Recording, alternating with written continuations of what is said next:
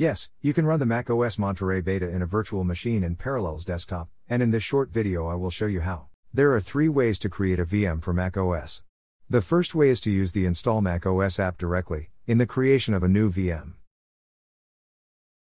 The second way is to use the macOS recovery partition, to create a new VM.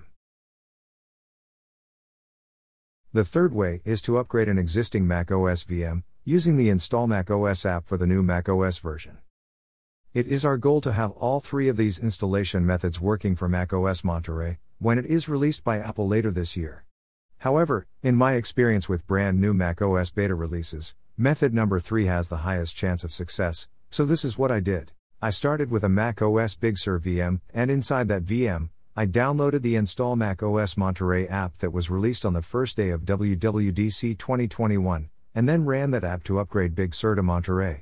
This video shows the entire process, including the download of the 11.78 GB Install macOS Monterey app. This took about 7 hours. However, I have edited the video down to just a few minutes by removing the boring parts and speeding up other portions. Let's skip ahead to when the download is almost finished.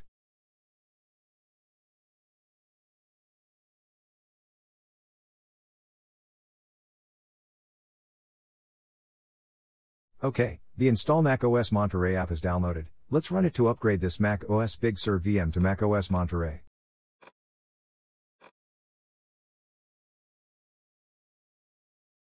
This is going to take a while. Let's skip ahead to when it is almost finished.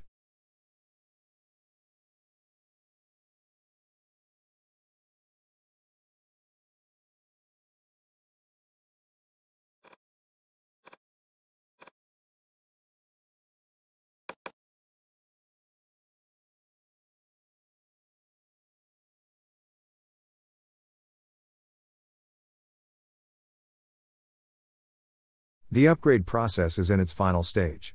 But this also takes a while, so let's skip ahead again. Okay, we are done. Let's boot into macOS Monterey for the first time.